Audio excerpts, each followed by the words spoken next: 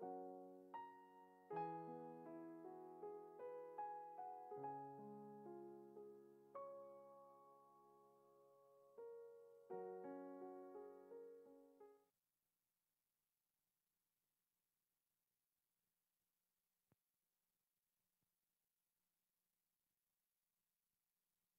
right, testing 1, 2, 3. It looks like it's time to begin our Bible study tonight. It's good to be back in the house of the Lord on this Saturday evening. Reverend Berger, sir, would you please stand and pray over the Bible study and ask the Lord's blessings tonight.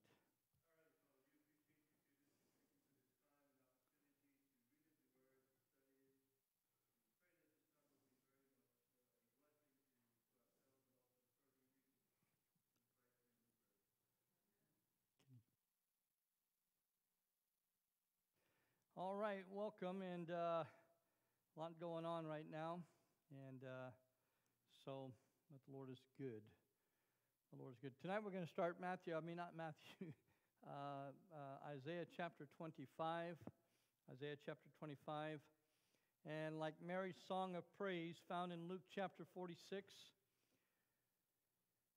or Luke chapter 1, verses 46 through 56, Isaiah, in these first 5 verses of this chapter, is a song of praise for what God has done.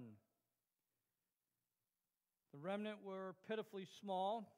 All that was left of after, I guess you could say, after the judgment of God, and after the prophecies that were fulfilled, the remnant were small.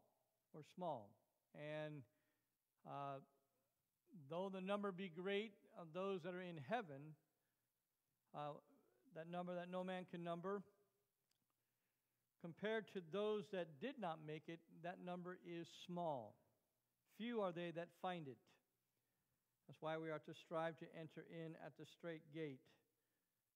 For broad is the way, and wide is the gate that leadeth to destruction, and many go in thereat. Like the gleanings left in the corner of a field, or a few olives missed at the top of a tree. These are descriptions of all the remnant of Israel that was left. A nation once mighty and great.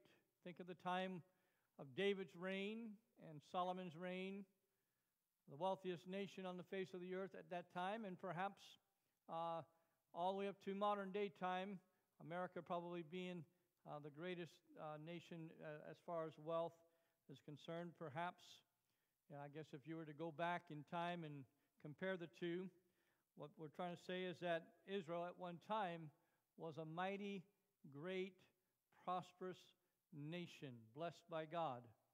But they lost that blessing as they turned away from Him. And now, just a few left of all that great nation is all that remains. So small that Amos compared the remnant to a single coal left glowing after a campfire, or to the legs and ears left from a lion's kill.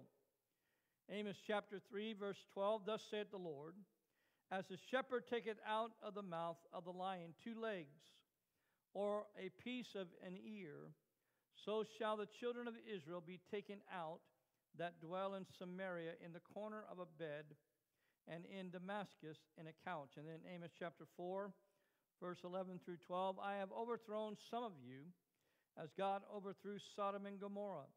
And you were as a firebrand plucked out of the burning. Yet you have not returned unto me, saith the Lord. Therefore thus will I do unto thee, O Israel. Because I will do this unto thee, prepare to meet thy God, O Israel. You know, that's a message that is very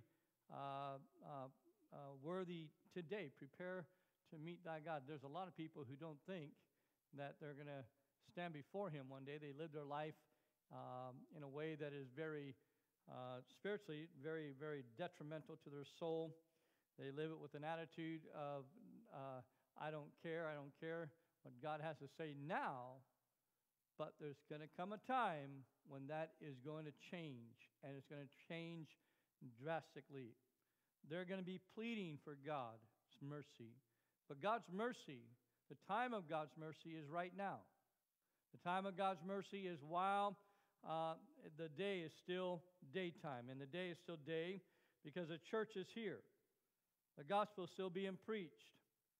But there's coming a time when the night is going to come, and the judgment of God is going to follow that time. Let's go on. But after the storm comes a bright rainbow. After all that God does for basically trying to get the attention of people, sometimes it's dramatic. The storm comes, but then there's a time of calm, a bright rainbow of promise. God will not only deliver his people, he will take away their hearts of stone and give them new ones. Ezekiel chapter 36. Now remember, Ezekiel, Isaiah, Jeremiah, these were all prophets that basically prophesied the same thing, just different time periods, warning the nation, warning the people, warning the rulers not to do what they were doing. Would they listen? No. Some did, just as it is today. Not all listened to the gospel. Not all obey. Not all willing to humble themselves and obey. And so it was in Isaiah's day. Ezekiel chapter 36, a new heart also will I give you, and a new spirit will I put within you. And I will take away the stony heart out of your flesh, and I will give you an heart of flesh. And I will put my spirit within you, and cause you to walk in my statutes. You shall keep my judgments and do them. Not only will he take away their hearts of stone and give them new ones, he will also establish a new covenant with them. Really, what God is going to do for them and is give them a new beginning. A new beginning. That's what God still does today, right? He offers all whosoever will a new beginning. If any man be in Christ, he is a new creature. Old things are passed away. Behold, all things become new. Jeremiah chapter 31, verses 31 through 34. Behold, the days come, saith the Lord, that I will make a new covenant with the house of Israel and with the house of Judah, not according to the covenant that I made with their fathers in the day that I took them by the hand to bring them out of the land of Egypt, which my covenant they break, although I was an husband unto them, saith the Lord. But this shall be the covenant that I will make with the house of Israel after those days, saith the Lord. I will put my law in their inward parts, and write in their hearts, and will be their God, and they shall be my people.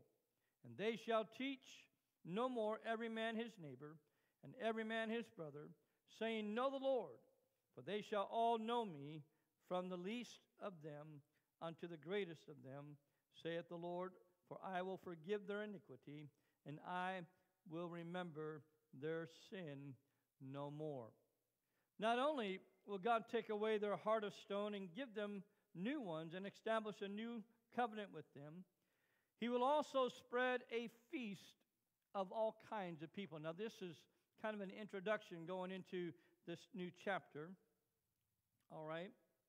The Bible says, and in this mountain, Isaiah chapter 25, verses 6 through 8, and in this mountain shall the Lord of hosts make unto all people a feast of fat things, a feast of wines on the lees, of fat things full of marrow, and of wines on the lees well refined. And he will destroy in this mountain the face of the covering cast over all his people, and the veil that is spread over all the nations. He will swallow up death and victory, and the Lord God will wipe away tears from off all faces, and the rebuke of his people shall he take away from off all the earth, for the Lord hath spoken it. Little wonder, after the darkness of chapter 24, this chapter opens with a song of the redeemed. Tonight, we're going to take a closer look at this song. There are three features of this song that are particularly important to us tonight. And so let's look at this song as it is sung in its first 6 verses of this chapter. O Lord, thou art my God. I will exalt thee. I will praise thy name, for thou hast done wonderful things. Thy counsels of old are faithfulness and truth. For thou hast made of a city an heap, of a defense city a ruin, a palace of strangers to be no city. It shall never be built. Therefore shall the strong people glorify thee. The city of the terrible nations shall fear thee.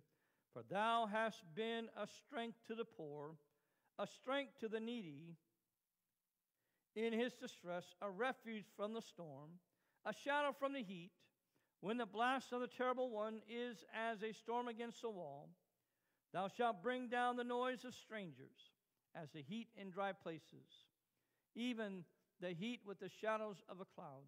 The branch of the terrible ones shall be brought low, and in this mountain shall the Lord of hosts make unto all people a feast of fat things, a feast of wines on the lees, of fat things full of marrow, of wines on the lees well refined. The first feature that stands out in this song is the fact that God is faithful to a plan made long ago. He said, what? O Lord, thou art my God. I will exalt thee. I will praise thy name. For thou hast done wonderful things. Thy counsels of old are faithfulness and truth. What God really teaches us to do is to be faithful. Faithfulness is one of his attributes. God is faithful. Not only is God's counsel to us to be faithful like he is, but God wants us to be truth bearers also as he is. God is truth. Let every man be a lie and God be true, right? Let God be true and every man a lie. Faithfulness is a particularly Old Testament word signifying loyalty and commitment to the covenant God has made with us through his Son. God made this commitment when? Way back in the garden. God told Adam, he told Eve, he said, you're going to have a child. Or one from, one of his own, one of Adam's own, would bruise the heel or the head of Satan. And Satan would bruise his heel. This is a reference from the very beginning of God's promise to send a Redeemer, a Savior. He was speaking about Jesus right there. God is faithful. The reason why God's judgments came upon the nations back then, and especially upon the nation of Israel, was because Israel was supposed to be the nation from which Jesus would come.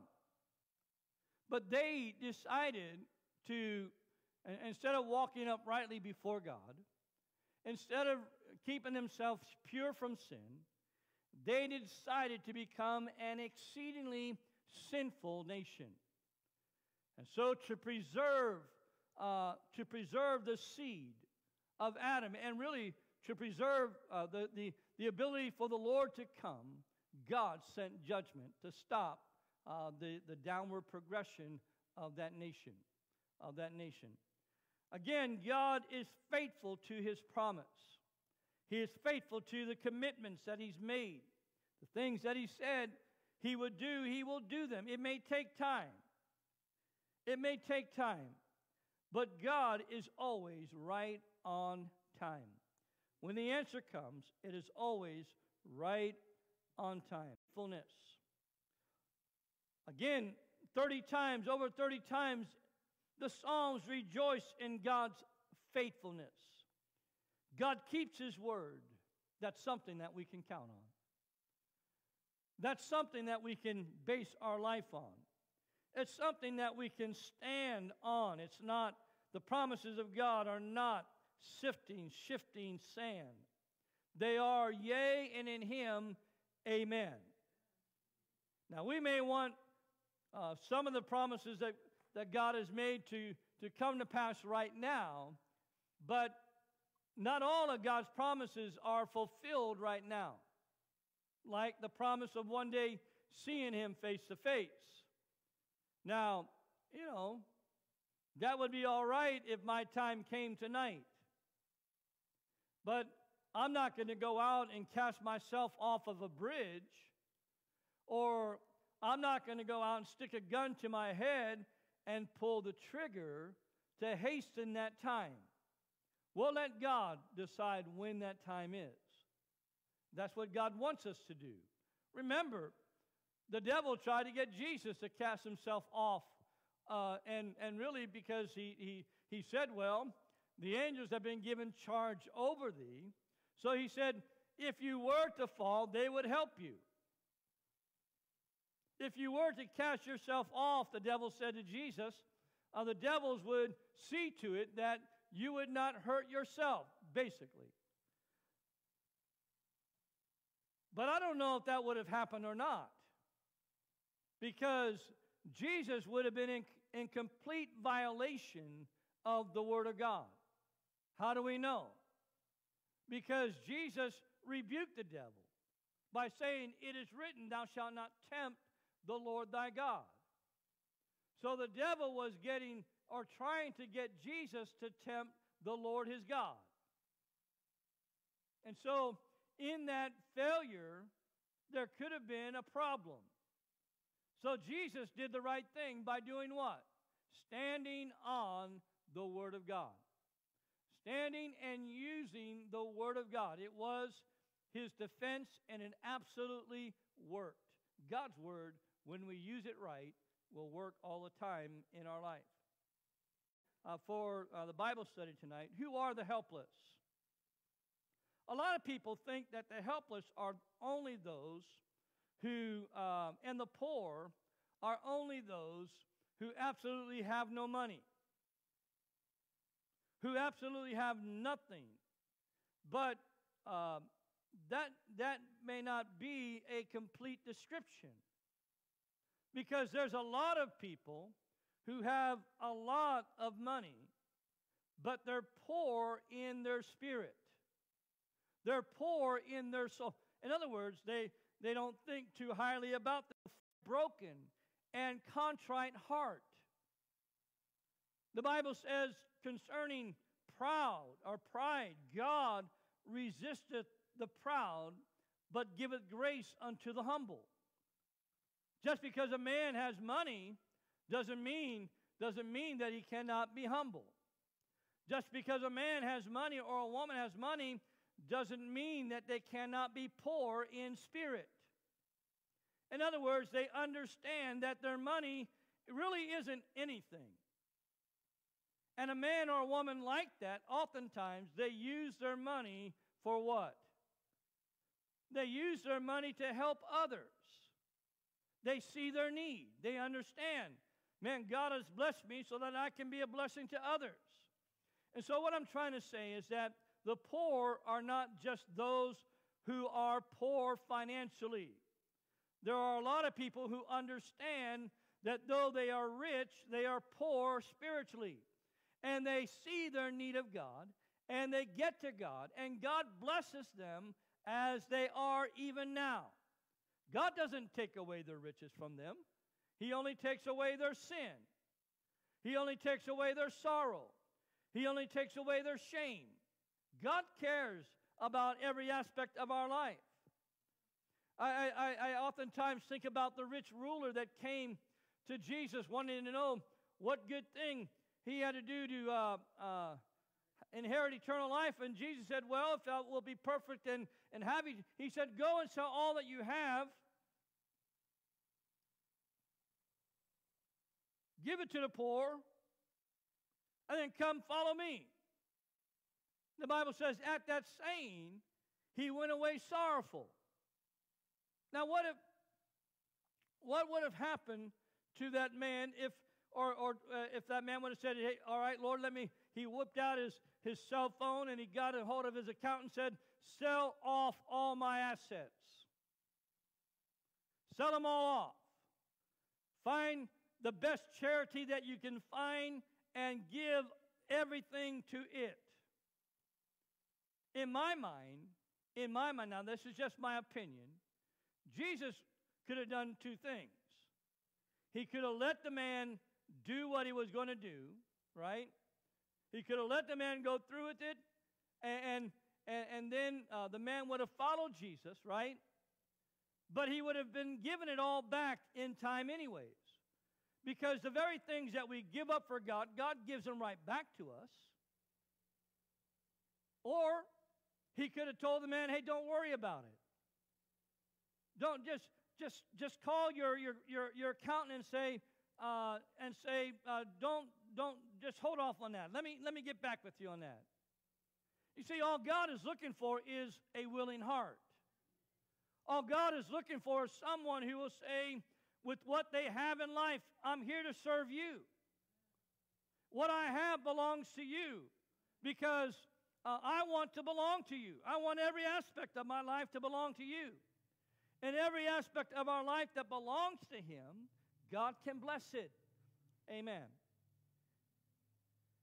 God helps the helpless, for thou hast been a strength to the poor, a strength to the needy in his distress, a refuge from the storm, a shadow from the heat, when the blast of the terrible ones is as a storm against the wall.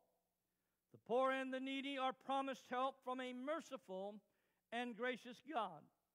This is how Isaiah saw himself, crying in response to God's majesty, woe is me. Again, the poor and needy are not just those who have no money. There are those who understand that they need God. We need God. There's a lot of wealthy people who understand that, and there's a lot of poor people who don't understand. They don't even care. And so God is not. He doesn't judge a man based on what he has or doesn't have. God really bases. He judges us, or however we want to use the term, based on what? Our realization or our willingness to say, you know what? I need God. If my life is going to work, if I'm not going to bust hell, if I'm going to get my life, I need to get to God. And it's that person right there that God begins to work even overtime in their life to bring them to the place that God wants them to be. Let's go on. In the searing heat of a Middle Eastern summer, the shelter provided by a shadow can be a lifesaver. But shadows of this kind are temporary and shifting. I remember one time in the Army, we were sent down to Fort Irwin. Fort Irwin, California is out in the middle of the desert. What desert is that down there? That's the Mojave. The Mojave Desert. That day it hit 120-something degrees. And I happened to be injured in the training. They said I was an injury. And they put me in this field hospital, which was a bunch of shelter halves tied up and that made a place of shade. The problem with that shade was that about every 15 minutes you were out in the sun. As that sun moved, so did the shadow. You were under the shadow at one time, but then you're out in the sun, and you knew it. If you were asleep, you knew it not long after that because you began to get hot. In the searing heat of a Middle Eastern summer, the shelter provided by a shadow can be a lifesaver, but shadows of this kind are temporary and shifting. As Jonah found crouching under the gourd vine, such protection is short-lived. There is, however, a source of relief from the heat that is permanent. It is found in verses 4 and 5 of this chapter. For thou hast been a strength to the poor, a strength to the needy in its distress, a refuge from storm, a shadow from the heat, when the blast of the terrible ones is as a storm against the wall. Thou shalt bring down the noise of strangers, as the heat in a dry place, even the heat with the shadow of a cloud. The branch of the terrible ones shall be brought low. In other words, God's help is permanent. God's deliverance is permanent. This is also the theme of Psalm chapter 91.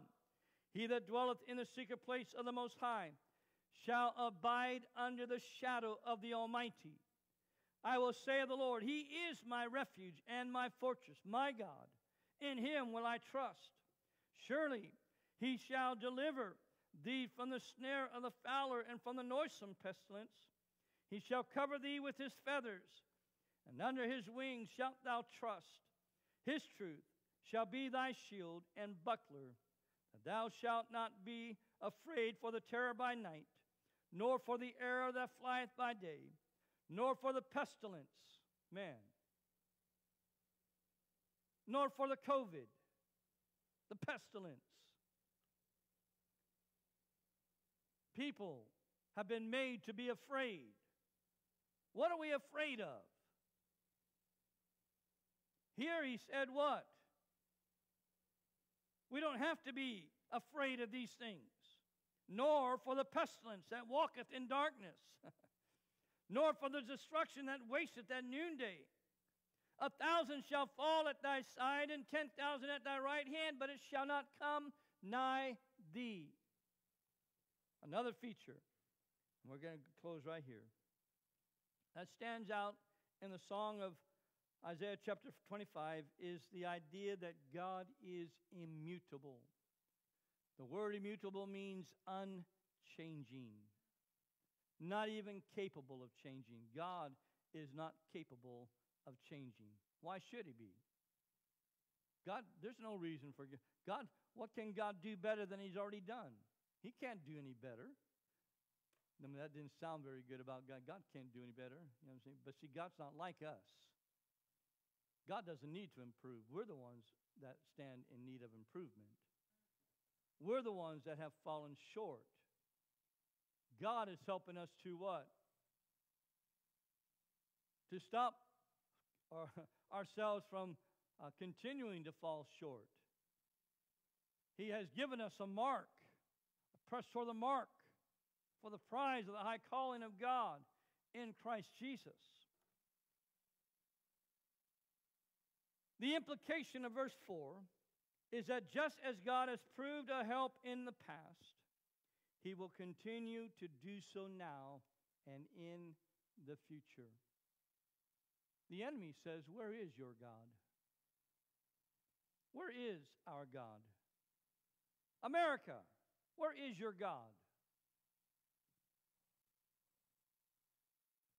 The answer to that question is where? Is what? Right where we left Him. You say, well, I haven't left Him. Then He's with you, right? And so that's where God wants to be, is with us.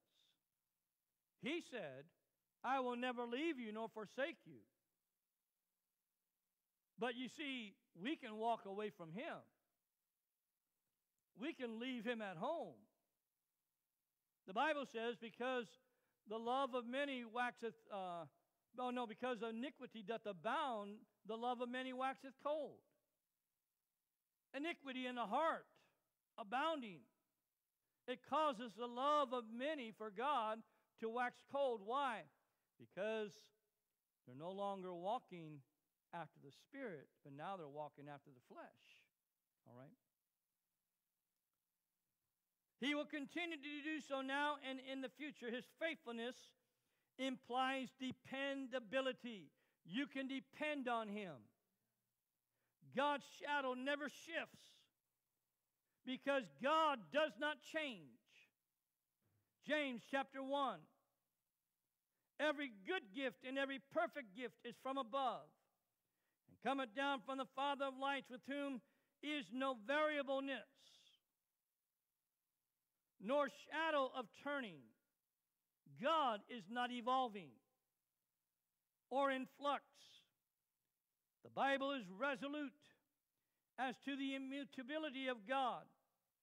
He is the same yesterday, today, and forever. Here in Isaiah implies that God's character does not change. The immutability of God is something Isaiah is fond of emphasizing again and again. God's life does not change. Listen, he said, I am the first and the last. God's truth does not change. All men are like grass. The grass withers, but the word of God stands forever. It abides forever. God's purposes do not change. He has a plan made in eternity. And that plan includes whosoever will. And it will not change. God's not going to change it for you. He's not going to change it for me. If you want to get to heaven, you got to go God's way. If you want to be part of His glorious kingdom in eternity, you got to do it His way. Now, you think you can change God. You say, well, who are you talking to? I'm talking to that spirit that's out there in the world. That spirit that says God accepts immorality now. God doesn't. The ungodly shall not inherit the kingdom of God. That hasn't changed. We're going to have to tear that out of the Bible now, I guess, because, but you see, God hasn't changed His word. Man may change His word. Man may change the word of God. But God didn't give man that authority. And so, if God didn't give man the authority to change the word of God, then the word of God hasn't changed. It says the same thing today as it did when it was first penned. It means the same thing today as it did when it was first penned. And thank God for that, because now we have a real solution. We have a real answer to the problem. The problem, or the answer to the problem, is salvation.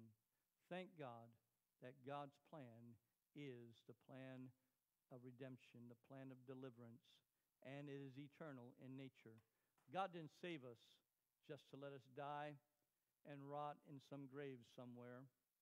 He saved us to bring us home to where He is, where we will be forevermore with Him.